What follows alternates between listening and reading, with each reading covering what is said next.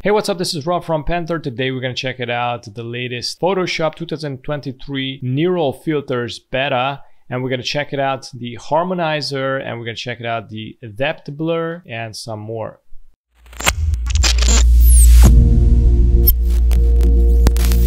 As a reference, I'm going to go with this model, and I already did the transparent version without the background. Now, I won't do a complete tutorial how to remove the background, but here Adobe just dropped this object selection tool, and with that you can select the subject and you can mask it, but you can go also and select and mask and make an even better selection. So anyways, the first thing I'm going to make is drop a background.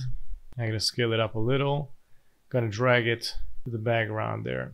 So I added the background. As you can see, the model's lights and colors doesn't match the background colors and contrast and lights and everything. You can see there's a huge difference. All right, so from here I'm gonna select the model, which is on the top, because we need to change the colors of that. We're gonna go to Filter, Neural Filter. And Adobe basically added a new filter, which is called the Harmonization filter. Now this won't be applicable if you didn't remove the background from the subject and the other background is not active as well. So in my case, both layers are checked, and now what we're gonna do is gonna activate this. And here we can select a layer. So I'm gonna go with the background layer.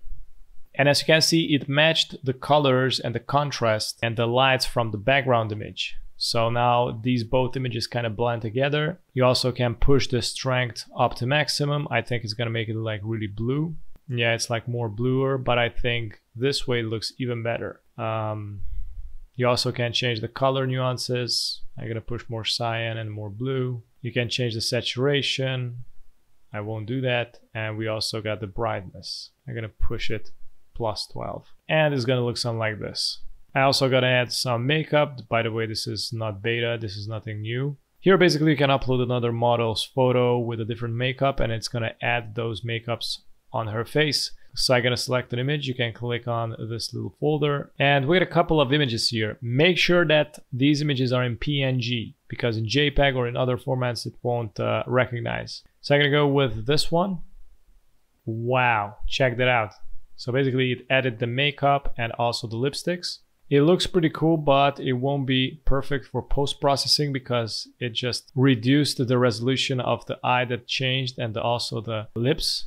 I also can select only the eye area. Check this out. So it's gonna replace only the makeups from the eye. Unfortunately, it sends an error. It writes here like we're temporarily disabled this filter because of an error. Too bad. From here, I'm gonna click OK. Now, in order to try out another filter, I'm gonna need to merge these two layers with the background. I'm gonna press Ctrl plus Shift plus Alt plus E, and it's gonna merge these two layers together, as you can see here. Now I'm gonna go back to the filters, Neural Filters, and here I'm going to activate the Depth Blur. This is the other new beta version with the blur, but you only can work with this if both of the layers were, merged together. So check this out, we merged the layers, we got like one single layer going on, and in this situation, Photoshop, it added blur only to the background. So it separated the model from the background and it added the blur only to the background, which is pretty nice, even if we have a one single layer where everything is merged together. Now you can also increase the blur strength. And look at that, there's also grain.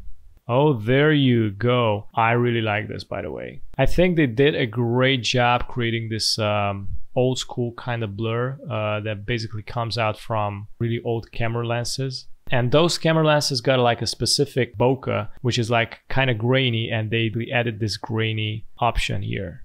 Now there's like also this color transfer beta, which I'm not a fan of. And you can change color nuances with these theme styles. So that's that, and I'm gonna click OK.